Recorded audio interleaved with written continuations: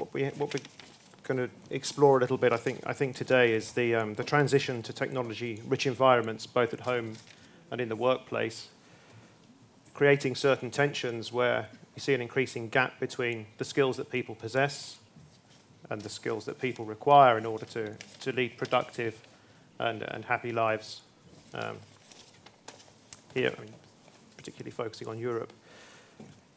Andrew, at the OECD, Andrew is Director of Science, Technology and Industry at the OECD, and they've been really looking at this skills gap phenomenon in some depth, generated new data, and we're going to hear from Andrew in a moment what that data tells us, and then we'll have a discussion thereafter, interactively, hopefully, with people around Europe on our screens behind us, about how we're going to improve the situation for the future. But first, I'd like Andrew to kick off. Maybe you can give us an overview of what the OECD data suggests. I'd be happy to. And let me, first of all, say good morning to everyone and just how happy I am to be here at the new center. I want to congratulate Microsoft. But not only on the building, it's really the Youth Spark initiative. I can think of few things more important than this initiative. I don't have to tell this crowd, ICTs are everywhere. They've transformed our economy and our society. As a consequence, the jobs of the future will all be in this area, whether it's in a localized ICT sector or just broadly everywhere, wholesale, retail, the automobile industry increasingly. Yet, do we have the skills ready for this challenge, or are we running a big skills gap? The mismatch problem. My colleagues back at the OECD have come out with a new survey of adult skills for the first time, actually, that comparative international data for adults from the age of 16 to 65. And within that test, we've asked a number of questions, and some of them zero in on numeracy, literacy, problem solving, and technology-rich environments. The survey was run in 23 countries, and in every country, we asked a minimum of 5,000 people about their problem-solving and technology-rich capabilities through a battery of different questions. Now, let me start with the bad news.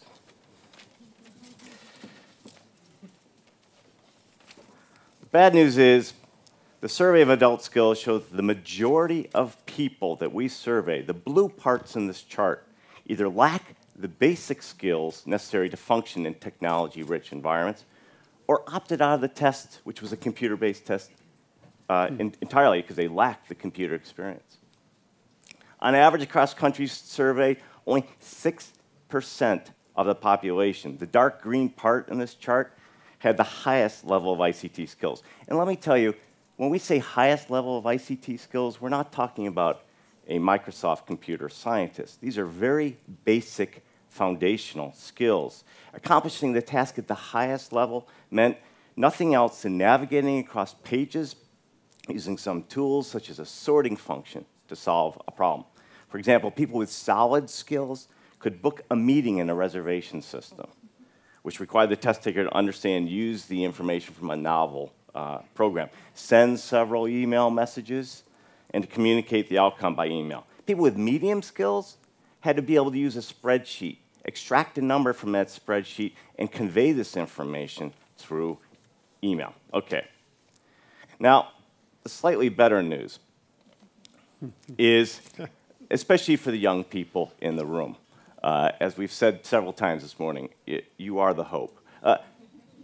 The gray part of this bar shows the portion of the population scoring that level 2, which is the medium level skills I was just talking about in the problem solving and technology-rich environments. The blue part were the higher end, the so-called level 3. Now, as you can see, the young adults, the 16 to 24-year-olds, scored far better than the older adults when it comes to problem-solving, technology-rich environment. And anyone with a teenager at home completely understands this immediately. What's not displayed here are those with the really low scores, below 2, where the gap is very huge. And what disturbs me here is the bottom part of this chart. When I look at countries such as Ireland, Poland, and the United States, where not even half of the young adults accomplished the low scores. The good news is these skills can be taught and learned, and that's why the Youth Spark initiative is so important in my mind. Now, looking at the full sample of people aged 16 to 65, you can see that those with tertiary or university skills level of education are most likely to have good ICT skills. By contrast, again, sorry, here's the tertiary. By contrast, those with the lower levels of formal education, older people in particular, were most commonly associated with the lack of the core digital skills. Now, but even amongst these tertiary graduates, only about half of them were reasonably comfortable with new technologies. And again, we're not talking about high-end skills. These are the so-called foundational skills that these tertiary graduates don't have. Thus, we're facing a world in which large numbers of people face real challenges to reap the benefits of the digital age in terms of jobs, access, and even basic things like social exclusion. Let me end with the current cover on The Economist. If you didn't see it, last week's edition, I highly recommend reading it. I think they got it right. Countries are not ready for today's technologies and their effect on jobs. Countries need a skills strategy to ensure that they become ready to develop and deploy the skills and to succeed in an ICT or digital economy. Achieving these goals, of course, will represent the collective effort of government, businesses such as Microsoft, and civil society to join forces for a new digital skills strategy. OECD stands ready to take part in boosting these skills across the OECD. Thank you very much.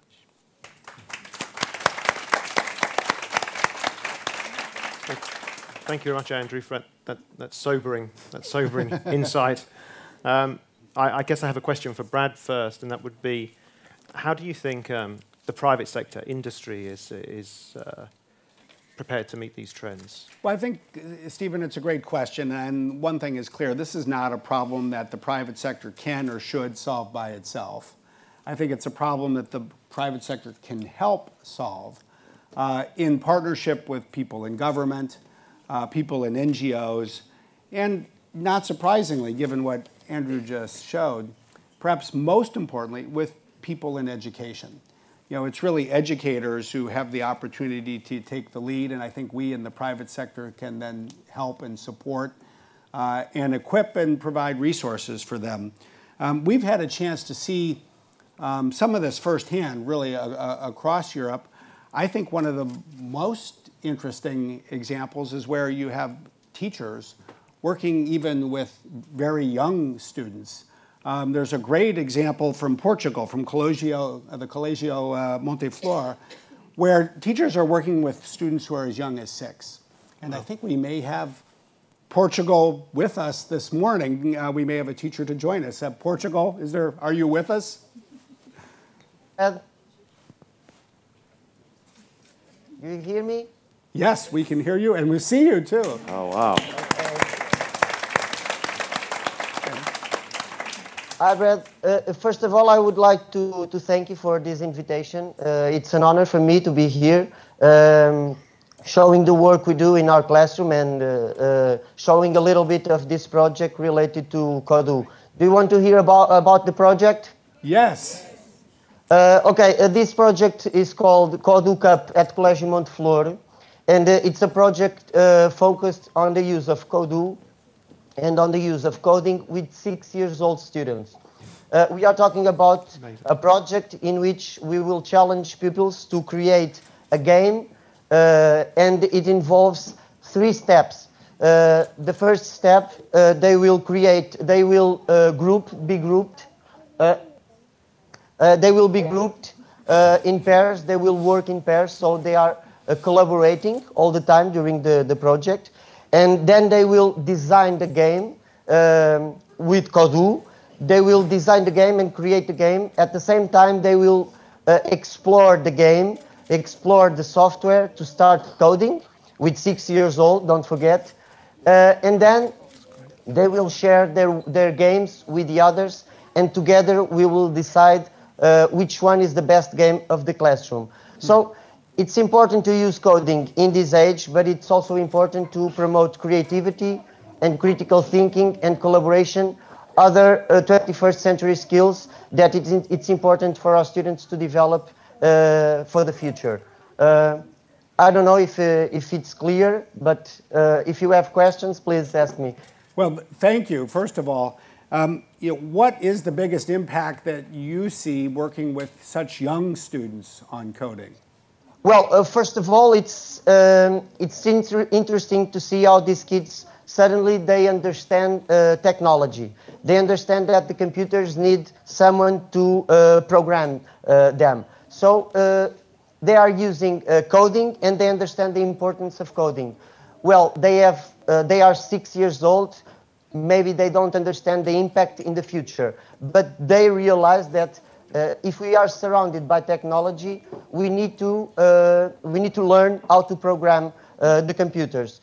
And as I said before, the coding is important, but this project is more than that. It's about coding, but also about collaboration and creativity, other 21st century skills. Well, thank you. Yeah, I think you put it really well when you talk about this as a set of 21st century skills. Because I think in many ways, the 21st century is a software century. And it's the kind of thing where the skills these students are learning will make them more capable at doing anything in life. But I think the other thing that's important for everyone to recognize is that software isn't just important for people who want to work in the IT sector. I mean, you had the example of automobiles. I think software is going to be important for basically the creation of anything in this century. And so the students that you're working with, I think especially by starting at the age of 6, are really getting a head start to pursue just about anything in life. Yeah, Brad, I have a question for you. What can these students do with coding in the future when they grow up? Well, I really think you name it, they'll be able to do it. I mean, you look at a wonderful country like Portugal. There's probably no business that will be untouched by software. And therefore, by the time they're entering the workforce, the skills that they're acquiring today are going to make them more qualified, for everything that the country is focused on doing, whether it's manufacturing or services or tourism or you name it. So it is, I think, a role model for what, frankly, should inspire us across Europe and around the world. I think it's remarkable. Okay. I don't know if you want to ask them something. I can ask them if you want. I can ask and see what they are doing in the computers. Sure, we have maybe 1 minute. So if there's one person who would just like to tell us what's it like to go to school and learn to code. I will ask Gonçalo here. He's coding now. I will ask in Portuguese, then I will translate his answer, okay? Gonçalo, o que é que tu gostas de fazer no Codu? O que é que tu gostas mais de fazer? Gosto de fazer jogos. Fazer jogos e mais? E também fazer jogos e ensinar os colegas. Okay. Gonçalo answered that I asked him what is his favorite activity with Codu, and he said that he loves to program, and another thing that he likes to do is to teach the others, teach the teacher and teach the students. That's great. Well, so I think this is very important that the roles in the classroom are changing. These lives are changing of these students, but at the same time, the roles in the classroom are changing. The teacher is not only the teacher, but it's a learner too. So I think this is very important. Well, I just want to say thank you. Thank you for spending a little bit of time this morning. It's clear that we should let both of you get back to teaching. Okay. Thank you. But thanks for spending this time and making us all a little bit smarter. So thank you, Portugal. Okay, thank you. It was a pleasure for me. Wow, that's absolutely terrific, isn't it? Yeah. It's just amazing, 6- and 7-year-olds. And I think it would be interesting to find out from both of you, Andrew and Brad, whether we're facing the same challenges. That was Southwestern Europe. What about Central and Eastern Europe? What do we see there? Andrew? I don't really see anything unique, to tell you the truth, although you can see that Poland scored reasonably low on our scores. But I think it's endemic to every part of the world, and we see it. I wouldn't pick on the diversity within Europe, because I think, as Brad would tell you, that we have the same diversity in the United States as well. And so I think it's a general issue for every country at this point. Well, it's interesting, Stephen, because in Central and Eastern Europe, we've had the good fortune of partnering with some really strong NGOs who've been doing some work in this area.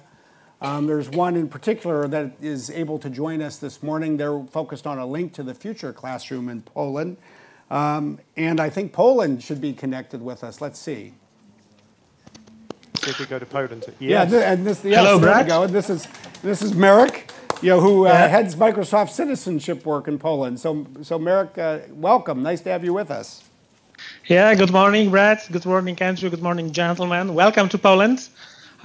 We've heard about great projects in Portugal. I am absolutely convinced that we are doing great things in Poland too. We are in a beautiful small town called Barcin in the central north part of Poland, now covered with snow. We're in a public library, which is a new building. You can see it. I am surrounded by 25 young students from lower and higher secondary schools. And the purpose of this training, of this interactive workshop, is to support those young students to better plan their future life, their future careers, to plan them in a comprehensive and really creative way, taking into account developments of information society and the knowledge-based economy. So we have here interactive quizzes. We have here a meeting with a young professional. We just went through the online ICT skills self-assessment, Skillage. You can see computers behind us. So the purpose of this whole exercise is to help young people better understand the needs of the future labor market, because it's changing so rapidly. So there's really good creative atmosphere in the meeting. The whole project, as you, Brad, mentioned, is done under the umbrella of Microsoft's Youth Spark and Link to the Future program developed by our partners, Information Society Development Foundation. I think it's worth mentioning that in the first edition, we organized 300 of meetings like that all over the country that gather over 10,000 young students. And in the second edition, which is taking place at the moment, we simply want to double this number. And just lastly, 85%, over 85% of young people told us that it was really helpful to, open their eyes on how the labor market of the future will look like. And what is particularly important to me is that over 60% of them declared that they need to improve their ICT skills because they know that like 90% of future jobs will have built-in important ICT component. And some of them already declared that they will study ICT. So that's a good meeting. Yeah, here we are. So thanks, Marek. It's Stephen Collins here. I think Andrew Wyckoff from the OECD, he's keen to ask you a question. Thank you. Tommy, why do you think it's important to address skills development, digital skills development outside of the school system?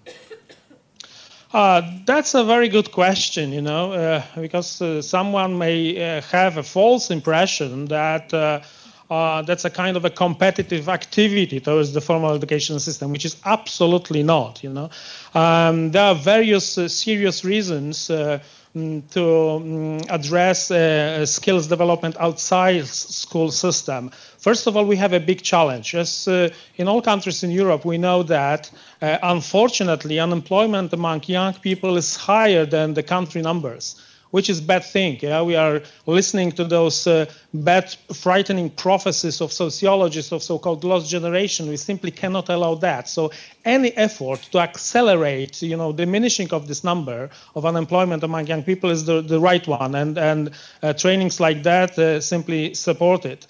Secondly, I would point out to a phenomenon which we well know, which is called IT consumerization.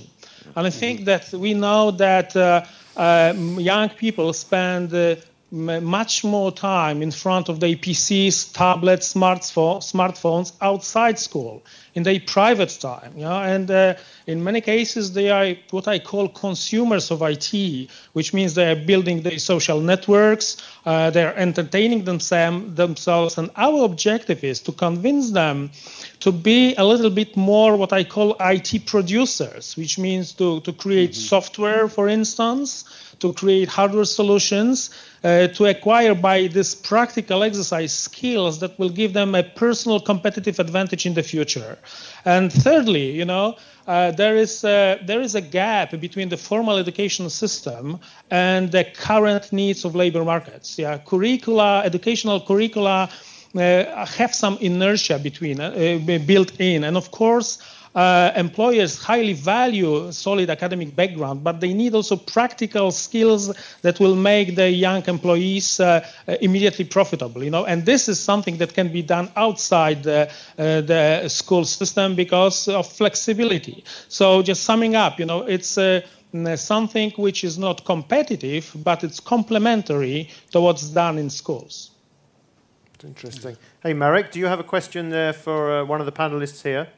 Yes, Brad, we had a conversation. That's a fascinating meeting, I must tell you. I feel myself like 30 years ago when I was actually 17, and I was thinking about important choices in my life. So we had a conversation during the break, and I know there are several questions in the room. Who would like to be first? Ada. How can computer science be more funny for girls? Yeah. So diversity, Brad. Yeah, that's great question. No, I think that's a great question because we were talking earlier about how women are underrepresented in the ICT sector. And Marek made an important point. Everybody's a user of these products, but not a producer. And I think our goal should be to ensure that there are as many women in the production of this technology as in the use of it. So to answer your question, there's a program that we've been working with around the world called DigiGirls. And a lot of women who work at Microsoft have gotten involved in it. They've been really interested in becoming teachers. And I think one of the things that can make computer science more interesting to girls is to frankly have the opportunity to work with women as role models. And to hear from their personal experiences and understand what kind of options and choices they thought about and why they chose computer science. So I think we need women both to teach computer science, but to show other people and inspire younger women and girls to follow in those footsteps and make this the more diverse industry and profession it really needs to be. Thank you, Brad. As you can see, over 50% of this group are young women. So That's we good. need it. Thank you. That's a very good. So thanks very much, Marek, for sharing an alternative training solution outside of the traditional classroom. It's been great linking up with you all today. So have a great day, everybody there. Thank you. Thank you. Thank you. Thank you. So it's interesting. We've spoken here, focused on the first two links really around digital skills. And Andrew, your data also, I think, focused on digital skills. One thing we haven't addressed up until now, really, although Minister Frémaux, of course, addressed this in her speech, is around this area of encouraging entrepreneurship. And this is a particular persistent weakness we see in Europe. So even with the skills, what is it that we can do to really change the culture, this fear of failure, this desire to take risk, this desire to really want to create your own company and be an entrepreneur? What are the things you think we can do there, Andrew?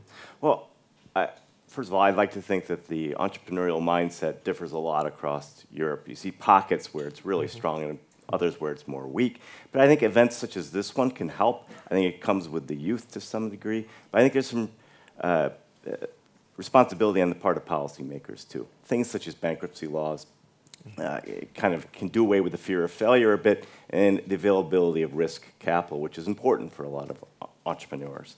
I actually just add that while the U.S. is heralded as a home of entrepreneurship, there our numbers show a decline recently over the last decade as well.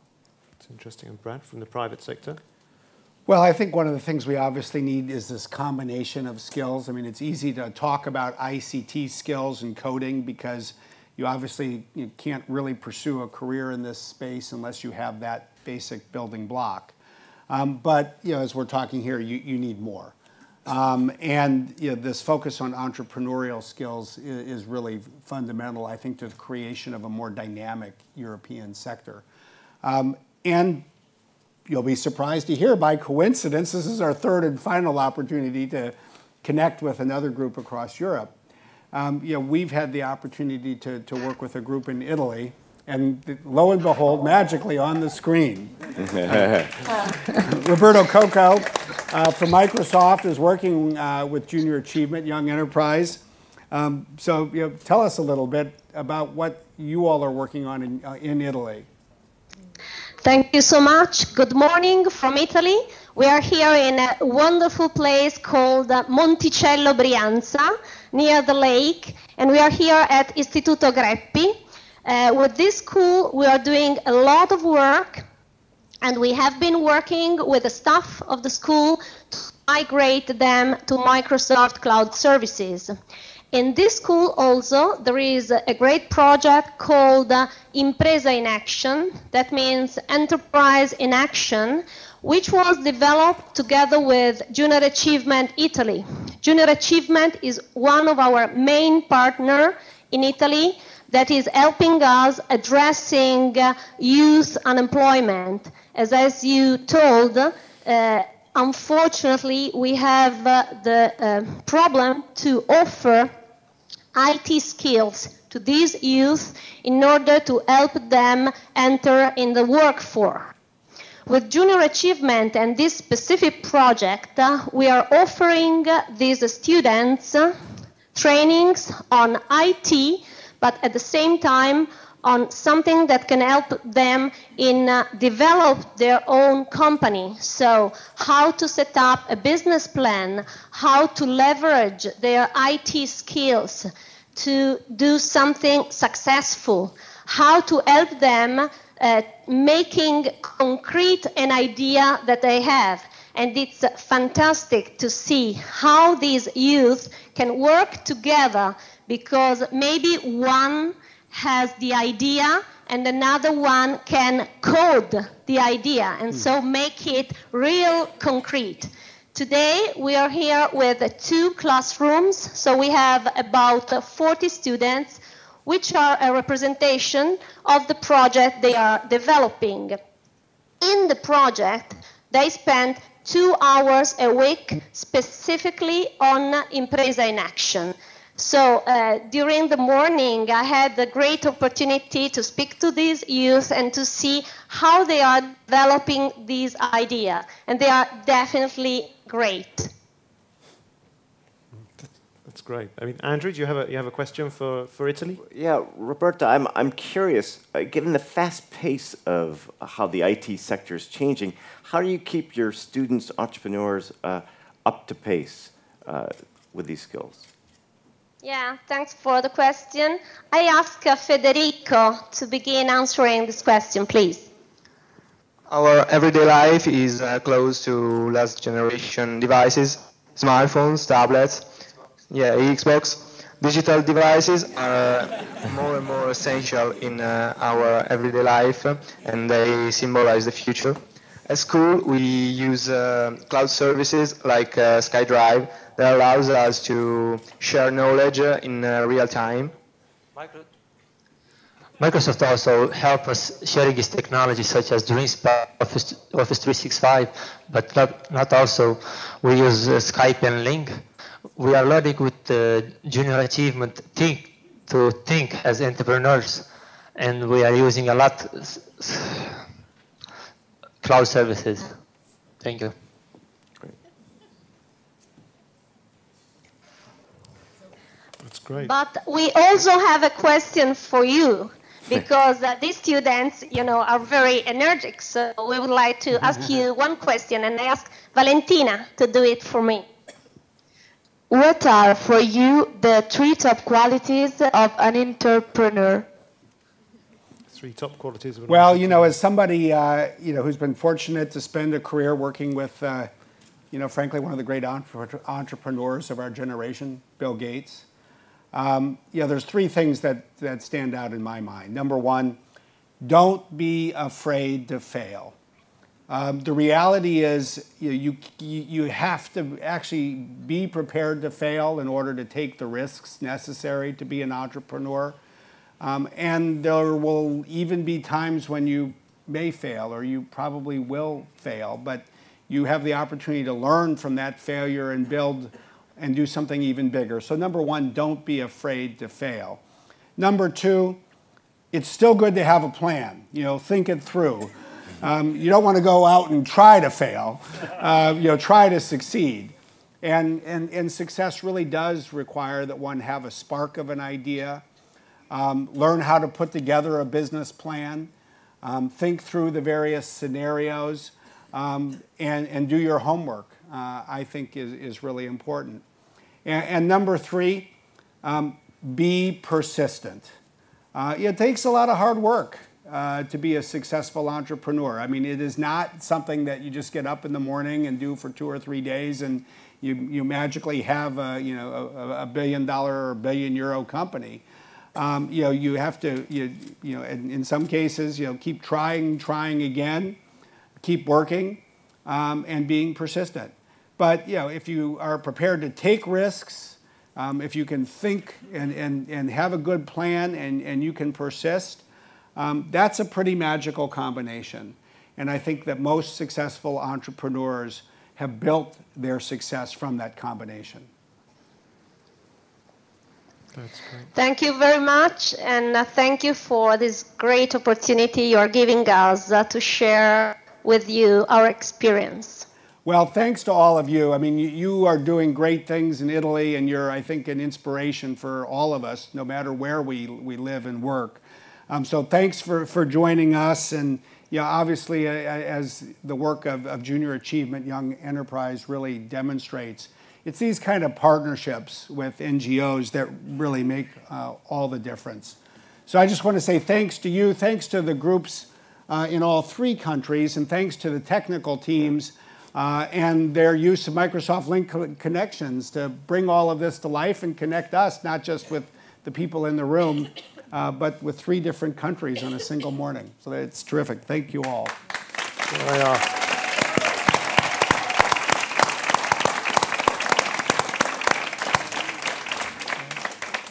It's a kind of mixture of relief and regret that we end this session. Relief that the Eurovision Song Contest worked 3 times 12 points for the 3 countries. But I wanted to thank Brad and Andrew for their really thoughtful insights into what is one of the biggest issues really facing this generation. That's great. So let's show our appreciation for the speakers. Thank you.